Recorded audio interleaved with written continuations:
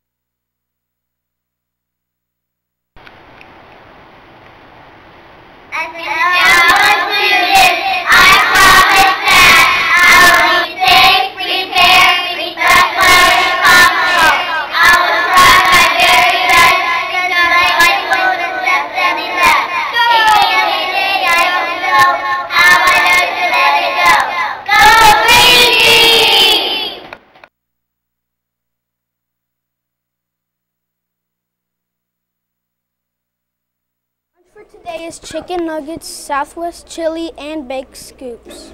Student birthdays for today is Nicole Neal. Student birthdays on Nicholas Neal. Student birthdays on Saturday, February 11th.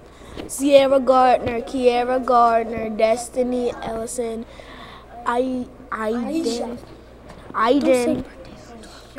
Shawane. Student birthdays on Sunday, February 12th. Jimmy Portillo. Hope everyone has a great day and weekend. Perfect attendance for yesterday was Mrs. Gelta, AM and PM, Miss Everest, Mrs. Maloof, Miss Hess, Miss Johnson, Miss Baldwin, Mrs. Winston, Miss Morden, Miss Crowell, Mrs. Beatty, Miss Iyer, and Miss Conway. Sad list. Come on, students, come to school every day. Can your grade level have a perfect attendance? Remember to come to school every day. The student answer to this week's trivia question is Candy Corvation Hearts. Conversation Hearts. Congratulations to Chelsea from Miss Celeste from Miss Brown's class. First in Math Weekly winners, please return their VIP passes to the computer lab after the announcements. Light Loot winners also please return all trophies and eagles. Thanks. Time for Word of the Week. Good morning, students. The word of the week this week is mellow. Mellow also means smooth and rich and tastes easygoing. Here are some news team members with their mellow sentences.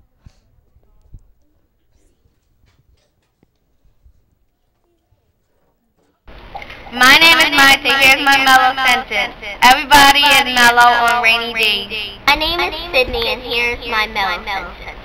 I like the word mellow because it rhymes with yellow. My name is listening to classical music made me mellow. My name is Samson, and here's my mellow sentence. Olivia Newton-John sang the song Have You Ever Been Mellow? My name is Emily, and here's my mellow sentence. Have you ever had a mellow yellow to drink? Wow, great sentence, guys. Back to the anchors. This concludes the morning announcement. Students and staff have a great learning day. Will you be a remarkable learner today? That's all, folks.